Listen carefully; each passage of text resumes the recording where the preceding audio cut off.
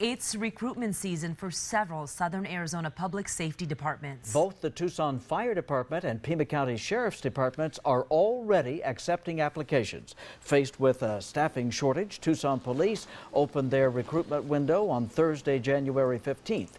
9 News Science Justin Schecker has more on the three department efforts to attract the new round of recruits. They're not your normal 9-to-5 desk jobs. Sleep deprivation and the fact that you see some things that really aren't pleasant to see. But they're essential positions needing to be filled to keep the public safe. Helping somebody else gives you peace at night. The physically demanding job of Tucson firefighter requires the chosen recruits We're expecting roughly anywhere between 1,000 to 2,000 applicants to complete the rigorous training academy. The Pima County Sheriff's Department is also accepting applications for new hires.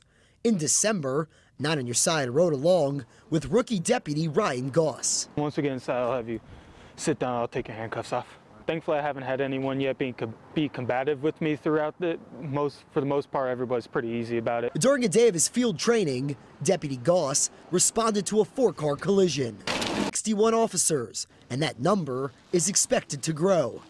In an aggressive recruitment campaign, TPD is turning to social media. Facebook, Twitter. Also, we've generated an email campaign. And even looking as far away as Michigan for men and women interested in law enforcement. You know, offer a warm climate versus the climate that they're used to living in right now. The starting annual salary for Pima County deputy, Tucson firefighter, and Tucson police officer is between $42,000 and $46,000.